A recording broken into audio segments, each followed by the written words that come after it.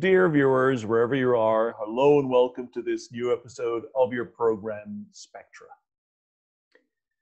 Democracy, pluralism, constitutional monarchy, secularism are all terms that are very important in our lives. People hear about them all the time, all around the world, and they try to find out the true meaning of them.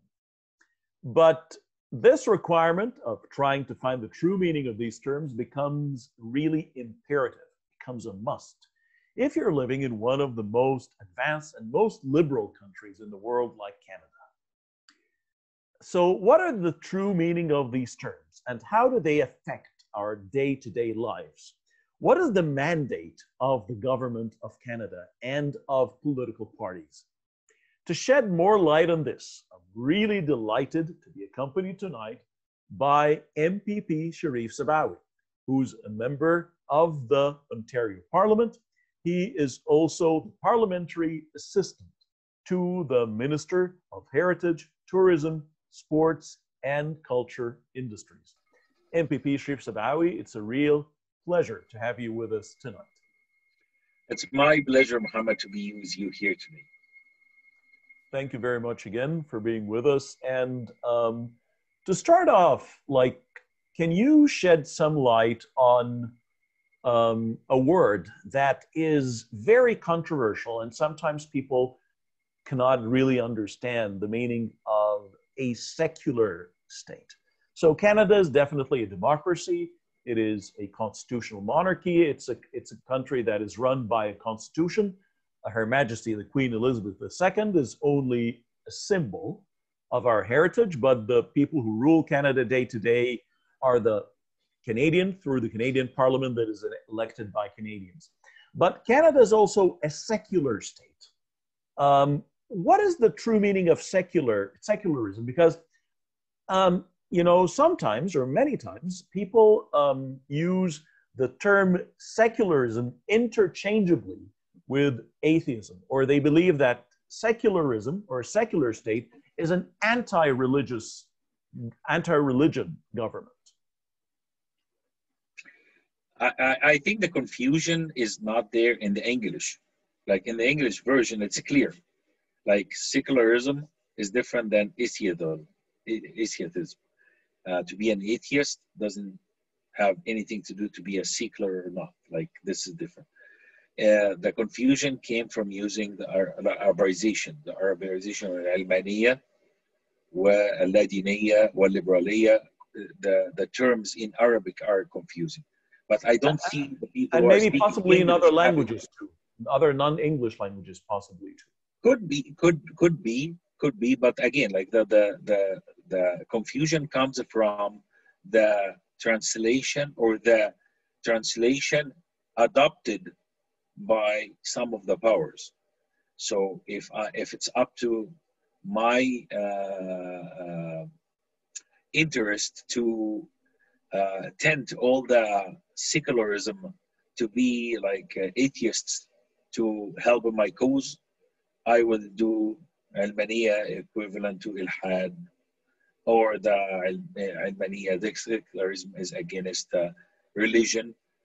Secularism has nothing to do with religion, and not at all. Like there's no connections. This is like comparing apples to oranges, right?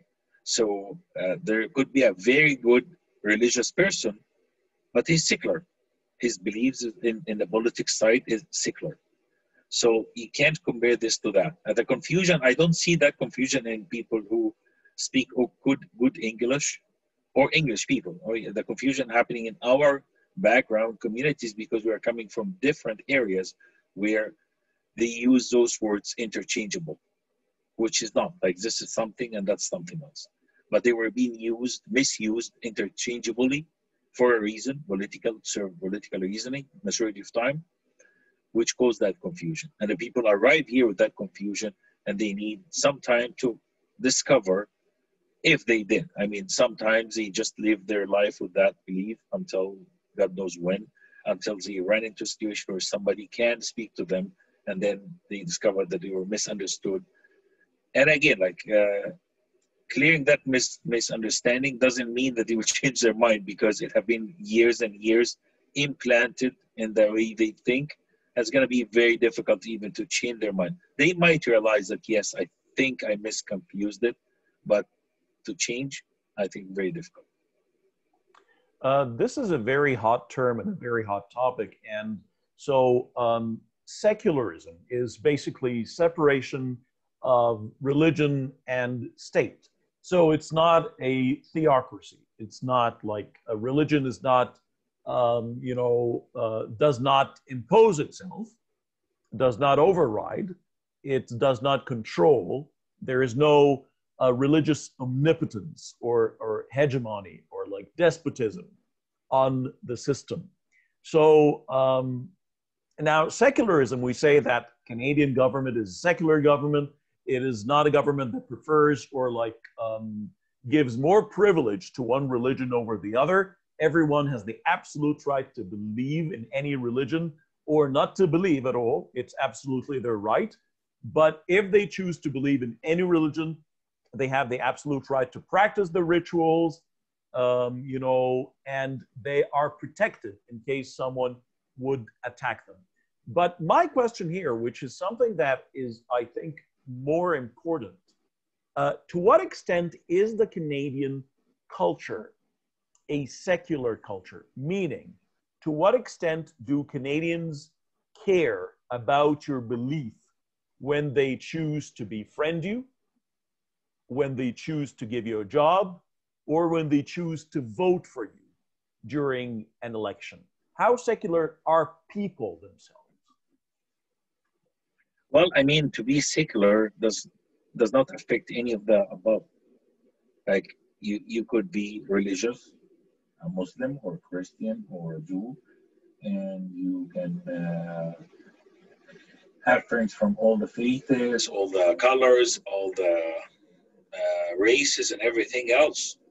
And that doesn't make you non-secular or secular.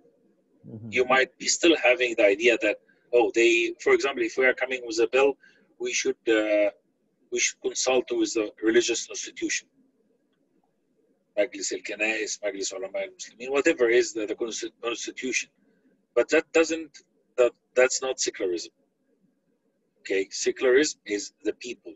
What's opinion? If I take opinion of 10 people, sector of 10 people, if 5 of them are from a specific race, or 6 of them, let's say, from some specific race, if I consulted those 6, they most probably will choose something goes along with their beliefs. But that doesn't mandate me to consult, or I can't say that I consulted their religion for that.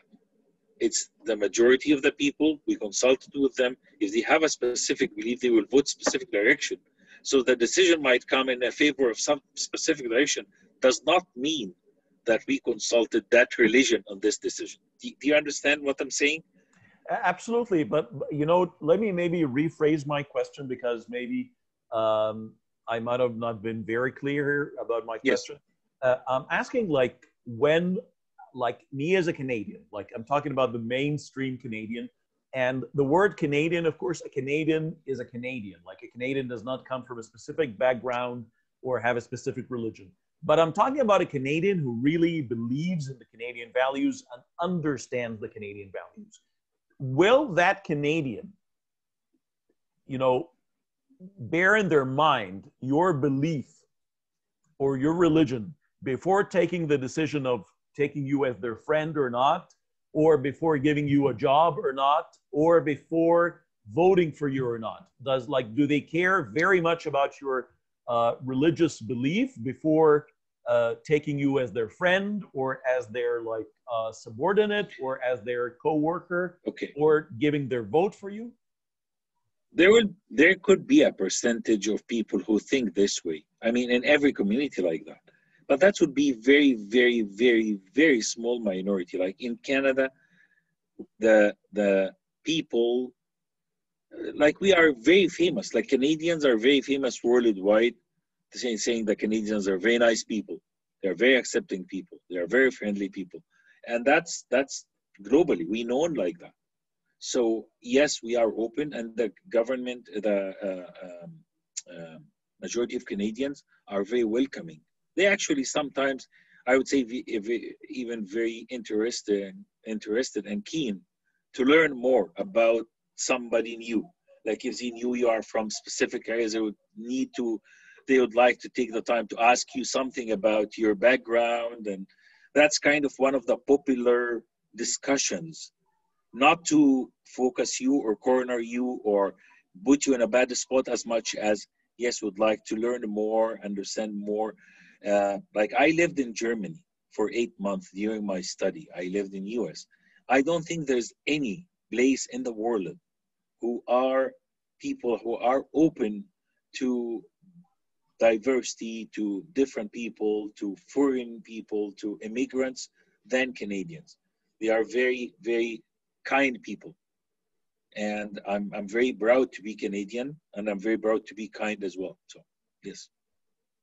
Well, that's absolutely great. And so here comes the other follow-up question, the very important one, really. So, can I succeed in Canada if I'm trying to be a member of parliament? Can I succeed by just addressing one group of people? So, like in my speeches, in my talk, in my rhetoric, would I just address one religion, one cultural background, one sexual orientation? Can I really succeed and be a good representative in the Canadian Parliament? Well, first of all, if you are representing one group, how you did win? That's an important question. Like in my riding, we are 120,000 people. Like I have Egyptians are like less than 5,000, maybe 5,000 some, in the range of 5,000. But it's the whole riding is broke down into totally multiple ethnicity and multiple races, like maybe 15,000 Pakistani, maybe another 10,000 Indian, maybe 15,000 Chinese, and so on. So how did I win with one group? Like mathematically almost impossible unless this group is 50% of the population or Absolutely. 50% of the voter. So that's not the fact of things, right? Number two, if I fake that, become everybody's, and then when I become an MP or MPP, I start representing a specific group, talking about one specific issue. So I'm mono community representative. Then how I'm gonna win the next run? Like how I'm gonna run the next election and win? People see me for 4 years, ignoring everybody but a specific group. How I'm going to win again? So people who think or run rumors that we have some candidates or some MPPs are MPs are mono community, they can't survive. They can't. The system would not allow them to survive. The way the vote is going, the way the election is going, they can't. And then comes the other question here, like the changing of your partisan affiliation. Is that a common thing amongst voters? So is it common that I can vote for, let's say, the Liberal Party in the federal elections, but vote for the Conservative or the New Democratic Party in the provincial elections, and then the next rounds, like 4 years later, I can do the opposite? Is that a common thing, or do people just stick to a specific, partisan affiliation and they never change it? Again, of course there's base hardcore members who believe in specific ideologies, both left and right, and conservative, liberal. Those are hardcore members of the liberals, hardcore members of conservative. They are not going to change their mind about the party, even if they don't agree on some of the issues. They might choose not to vote at all for their favorite party, but they will never go and vote for the other side. Mm-hmm. And there is majority of the people, majority of the Canadians who are Canadians who would look into the details of the platform, who would interest to understand, if you are in power, what are you going to do for me? Or if I'm upset about what you're doing, how I'm going to plan to remove you next election, vote you out. they call next election. So another illusion or misconception, I would say, is that some people believe that a specific party, like if a specific party in power is in power, this party can have the ability. It's some people believe that it's within the mandate of a ruling party to change some of the basic rights in the Canadian Constitution. So, can a political party change the rights of, let's say, the LGBTQ community? Can they change the rights of, like freedom of speech, or like can they change the freedom of belief? Is that possible? Is that at all possible? Okay. Let me fix just the records in something like mandate is something and ability is different. Mm-hmm. Like there's no mandate on any party to change. Like he's not mandated to change. He's able to change. His mandate is to reach some goals. And within those reachability to those goals, he might have to change stuff in the middle, like some specific bill to change the government ability to do things or the way it was done or whatever. And majority of time, all the changes are done through bills. So the constitution or the frame of the outline frame of the constitution will allow taking bills in between this margin to manipulate, like to add rights or remove rights or restrict or allow or stuff like that. But nobody can attack or can change something is not in their ability. So for example, if something in the constitution of Ontario, human rights, talking about human rights, talking about freedom of religion, talk about freedom of speech, talk about free healthcare, like kind of many of those constitutional rights. A free education. Nobody can change it. Yeah. I mean, at least if you can change it, you have to open the debate around that through federal government who can open some of these topics if they want. But as I mentioned, like, I don't think any party, whoever, left, right, middle, up, down, blue, orange, yellow, green, would like to get into any debate which can be viewed as taking rights of Canadians. So it's highly unlikely to happen that I don't think any party will take a risk of taking that, because I'm telling you, I mean, a government or a party can suggest a change. Everybody on all the spectrum of the political spectrum will say this is attack to the private rights of the people, for example. So it's not only the outside or the opposition. Actually, the people from inside the party could view that as attack on the personal or private freedom, and that's going to be a nasty thing to do, because the party, if he doesn't have support from inside his members, how he will be able to sell that to the outside? Then, so definitely this shows us that no party would ever really dare to take a step that would challenge the the reason is not daring as much why. Like, give me a good reasoning to attack some Canadian value given by the Constitution. Definitely it's something good because it's in the Constitution. We didn't put any bad stuff in the Constitution, right? So why somebody would go and attack good stuff? Like I don't see any even reasoning for a party to think about attacking a basic right stated in the Constitution of any Canadian. So Canada is a multicultural country. Definitely, it's a big mosaic of different cultural backgrounds. Yes. It's a canvas of cultures. How much is this reflected in the structure of political parties, both at the federal and provincial levels, and also in terms of the positions they can, have? So do we have specific cultural or like religious or ethnic background that is that dominates a political party, or just keeps the leading positions just for itself? Name me one.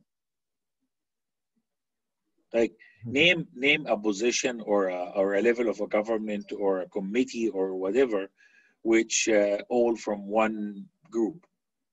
I mean, it can't. I mean, how they will be able to control something like that? Anybody? Like, I don't see how. The mechanism, even if a party would like to do that, how they will be able to do that? Like you've seen by yourself. Like I think there's one of our federal parties are headed by like Sikh origin. Our Minister of Defense was from Sikh Yeah, community. the NDP, the Minister of Defense, they both wear the Sikh turban as well, and there is no nobody gets offended. There's nobody who thinks of opposing that. They did not change their names, which shows a clear Indian. No, I don't want to name a specific group, but in every party, in every government, in every position, in every committee, you will see all the variety you can think of, color-wise, race-wise, religion-wise, age-wise. You can name it. I mean, name me one. If you think there is some area is a restricted area, name it to me. Then definitely, like we can just simply deduce from that it's almost impossible that a party would take a decision that is against a specific ethnic or religious or sexual orientation, because in this case, it will be shooting itself in the foot, really. Like it's hurting itself, it's opposing its own people. So there's no way a party would take a decision against its own people. So since a party is made up from at all levels, from people from all walks of life and of all different cultural and ethnic backgrounds, therefore any decision taken or any bill, a proposal for a law should always bear this in mind, definitely. And absolutely, I would say I would even go further than that. Any talk about this kind of, I would say, outrageous comments. It is reflecting a propaganda from a specific groups trying to use that against the mass number mainstream of Canadians who believe that we are secular government, we are a secular country, we are open, we are actually the most open. Canada is first country ever I introduced to when I came, who actually the activists and immigration groups and immigration agencies make discussions around how can we make the newcomer feel at home. mm-hmm. I never knew or heard about any other country in the world accepting immigrants, trying to think how can we make immigrants feel at home as soon as they arrive to Canada. And honestly, that's true. And I'm not talking about myself, but I'm talking a lot of people who came to Canada from all over the places of the world. They say, Canada, we feel that we are Canadians since the day we touched the land of Canada. And I think that's a big achievement for the Canadians. I'm proud to be Canadian. I'm proud to be politician, Canadian politician. I'm proud to be new immigrants who enjoyed arriving to Canada, and I'm still enjoy welcoming new Canadians every day and telling them how great is Canada. Perfect. So again, Canada is a democracy, and democracy does not mean the dictatorship of the majority. And now, this is a very important point, which is like, what is the mandate or of each of the, because here in Canada, we have three levels of government. Yes. We have the federal government, we have provincial or government, and then we have the municipal government. Yes. These are the three levels of government that we have here in Canada. Yes. So you just said that like it's impossible for any party to change the basic rights and freedoms, like the right to free education. And here, when we talk about free education or free healthcare, it is real world-class healthcare and education. It's not just a name of free education, but free education and free healthcare are like world-class, one of the very, very best in the world. And you have like, you know, the rights to vote, the right of mobility rights, the right of belief, right of expression. All these are guaranteed. So what is the area where a political party can make change, like within the provincial level and within the federal level? What is the mandate of each one of these two governments or each one of these parliaments? Well, the federal government have their own portfolios.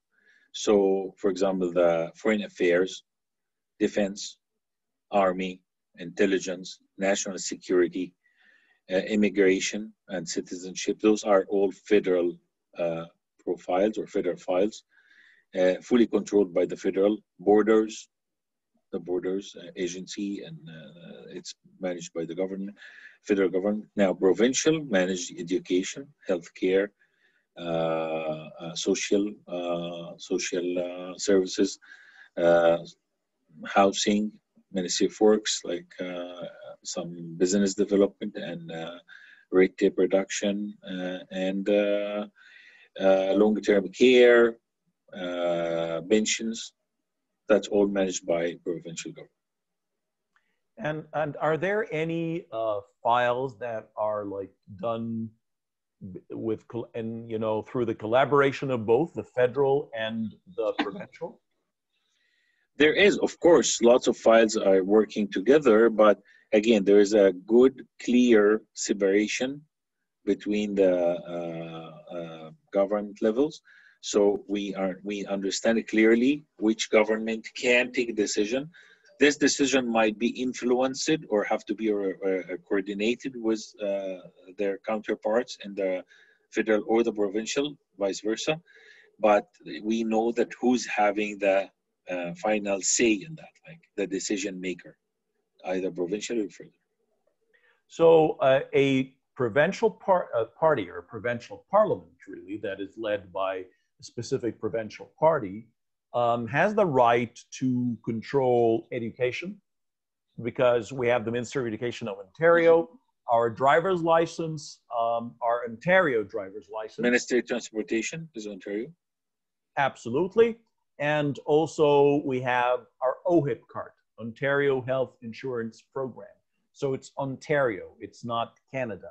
Yeah. And what else? What else can a provincial party? Social services, like all the welfare, all the social covering some of the daycare costs, covering some of the special needs, autism, all those kind of files are provincial files. Social housing, low income families housing, all this is owned by the provincial government. Well, you said that like things for the federal government would control things like foreign affairs, defense, national security, secret intelligence, budget. Again, how about the budget? Like, do we have two separate budgets, federal budget? Of course, you have budget for those files. So I'm budgeting money for this, and this. If I control it, then I have budget for it. I have to budget for that. So for us, we put the budget for the health care, we put the budget for long-term care, we put the budget for education, we put the budget for affordable housing, we put the budget for municipality affairs, we put the budget for social services. This is all budgeted by the provincial government. So in terms of taxes, for instance, like we have federal taxes, provincial taxes. Yep. And then, so for the Canadian budget, if I talk about the budget of Canada now, So if Ontario, like Ontario and Quebec, they have to be like they are the industrial heart of Canada. They're in central Canada in terms of location, and again, they are the industrial heart of Canada. So they make huge income. Alberta again is a great province for like it's very rich in minerals, petroleum, and et cetera, et cetera. Saskatchewan is like our food basket, and so on. Again, just to maybe to give you examples of mining, forestry, tourism, culture are provincial. Okay, so if each one of these provinces makes specific profit, like one province might be richer than the other, so do they just keep their money for themselves, or do they also contribute to the Canadian budget? I think they contribute to the Canadian budget through the taxes they pay, like Mm-hmm. like the federal government collecting taxes for everything we are doing. So the more we do, the more they make. So Okay, so it is basically through the taxing system from the federal tax they would get the taxes from different provinces yes, and so on. Again, policing in Canada, we have the RCMP, the Royal Canadian Mounted Police. It is the Canada White Police, but we also have police in Toronto or in Montreal. So how does this work? Like, OPP, Ontario Provincial Police.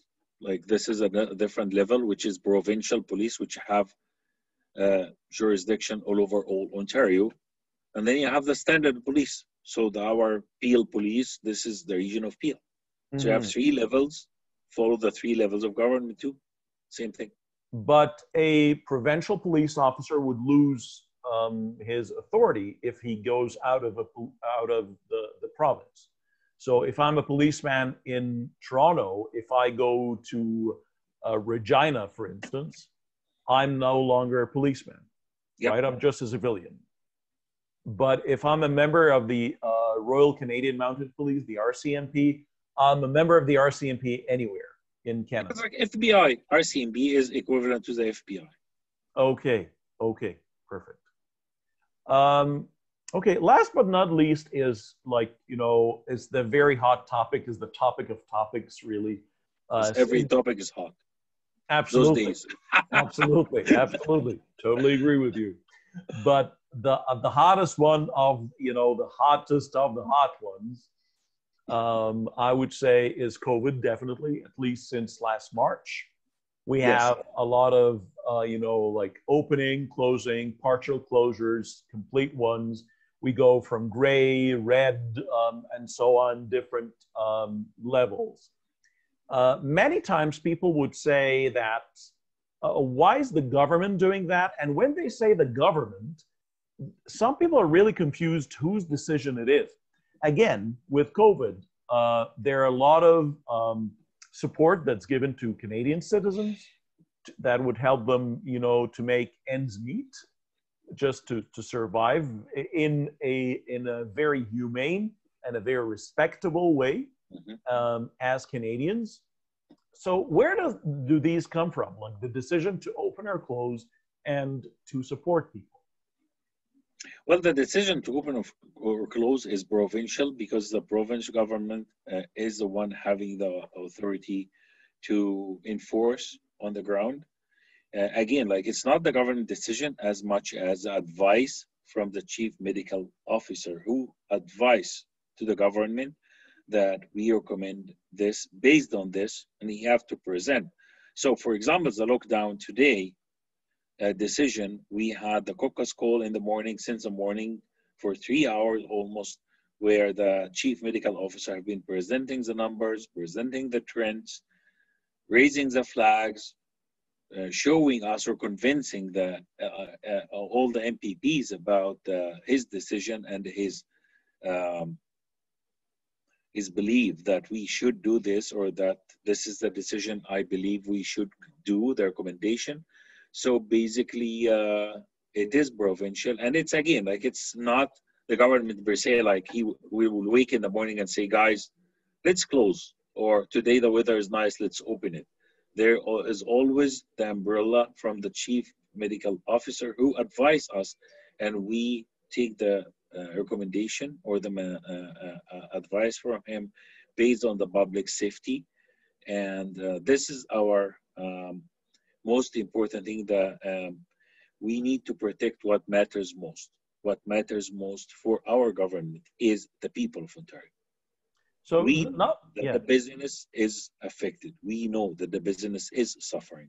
We know that it's not an easy task. For any government to close business is not an easy task. Believe me, my phone ring 24/7 because lots of people, business people, have my cell phone number. They call, they ask us, they ask the reasoning. Sometimes they are a little bit aggressive than other times, and I understand. I give them all the right, I give them all the reasoning. I understand their suffering. But what we can do is our government is doing their best, both federally and provincially, especially our government, Premier Doug um, do a lot of work to make sure that the businesses are compensated, the businesses are able to survive. Maybe they are not in the best mood, not best position, not the best money, but they have to be able to sustain their business. And that's what our mandate are. We are trying to make sure that they can sustain, because the time will change. They will open, they will make money, they will make business after the COVID. So towards the very end of this interview, like, is there a kind of prescription you'd like to give to people who are about to vote in any upcoming elections, whether provincial or federal? What are the do's and don'ts with the Canadian standards before taking the decision to vote for party A or B, for like, a candidate A or B? What should I do and not do? Well, my best advice, my first advice always, you are a Canadian citizen. You are a good citizen. We are privileged in Canada that we have freedom, and we have freedom access to the information. Read, do your homework. Read what this government did, what this government did. If this party did something, are they still insisting in doing it? Are they changing? Is the environment changing? What is the platform? How the platform is going to translate to me first, to me, my family? Are we going to benefit of that? Is that going to hurt me?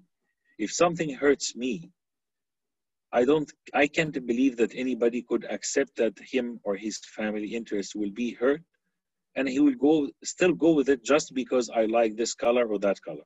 I don't believe that's kind of what we see here. But just know the facts. Try to spend some time and understand the differences, understand what's a platform, and that will affect me, how this will affect me and my family. This is the most important thing. Don't listen to people who do propaganda, people who are anti everything, anti-lockdown, anti-vaccine, anti whatever rights, anti this rights, anti that rights. Do your homework. I did my homework. I was a new immigrant and started getting involved to understand. Just trying to understand. I didn't, when I came to Canada, I didn't understand which government doing what. Is it the provincial, or the federal, or the municipal? I'm coming from a government which is one level of government, like flat government. So everything is one government. So I can blame everything on one government, or I can attribute the good things for one government. Now we have different three. And if I keep listening to people, I will never know the facts of things. That's my main golden rule.